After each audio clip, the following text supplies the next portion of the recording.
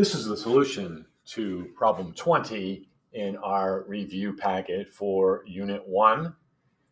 Let's start with the beginning here. This is a ball is thrown vertically upward.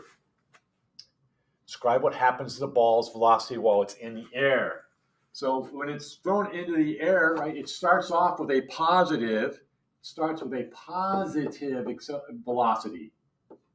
Starts with a positive velocity. And what's happening to that positive velocity, right? As it's going up, it's slowing down. Gravity's pulling it, so it's slowing down.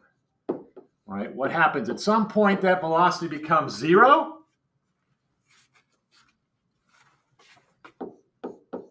Slows down to zero.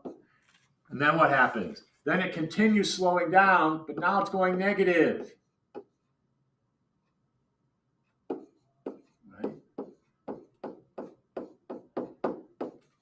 Becomes negative and gets larger, right? Gets larger.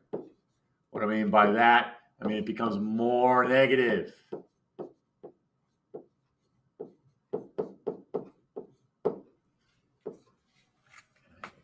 Part B, what is the ball's velocity when it reaches its maximum height?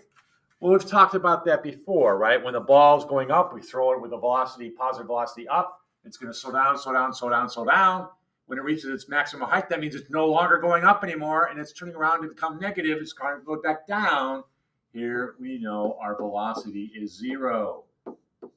Right? That's a key thing. We're going to use that concept a lot, breaking some of our problems up into two pieces. What is the ball's acceleration? Part C, when it reaches its maximum height. Well, acceleration, in this case, it's always equal to gravity, right? It's always 10 meters per second squared. It doesn't matter what period of time we're talking about. While our ball is in the air, its acceleration is just simply g negative 10 meters per second squared.